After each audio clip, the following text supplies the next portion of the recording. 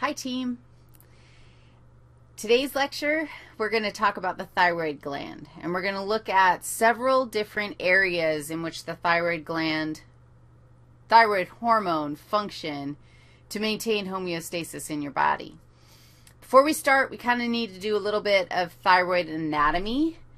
This is gross anatomy of the thyroid, super gross.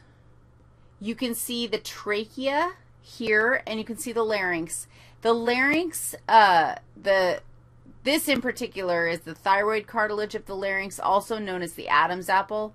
If you find your Adam's apple, just inferior to that is where your thyroid gland would be. Now, the thyroid gland is kind of butterfly shaped, and it kind of wraps around the back of the trachea as well.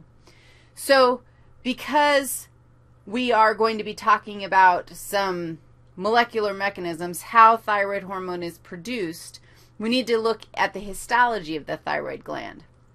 So, of course, we've got my favorite place, woof woof to University of Michigan rock stars out there with their awesome histology site.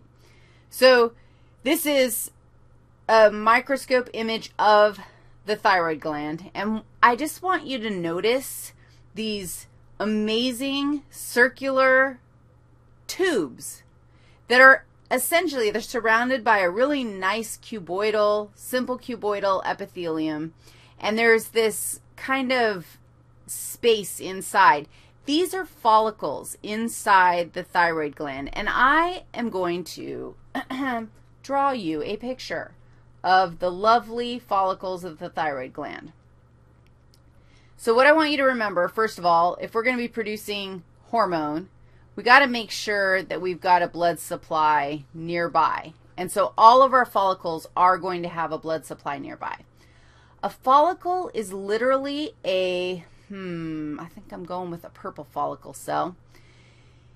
It's a hollow ball of, whoa, you know that it doesn't actually go in there. It's going to be a hollow ball of cells. And you notice that they were these cuboidal epithelial cells. And I'm sure that I'm going to have to expand on this so I can show you what's happening inside, but maybe I can actually fit it into this visual. This whole thing is a follicle. I've run out of room, so I cannot continue the follicle to make it completely round, but it is. And the space in the center is filled with goop, and it's called colloid. And there's actually really important functions that happen inside this, and this space is where thyroid hormone is kind of put together. We definitely have some action happening in the cells, but most of the big action happens in the colloid.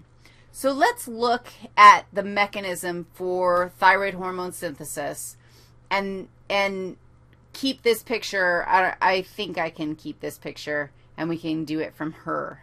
All right, be right back.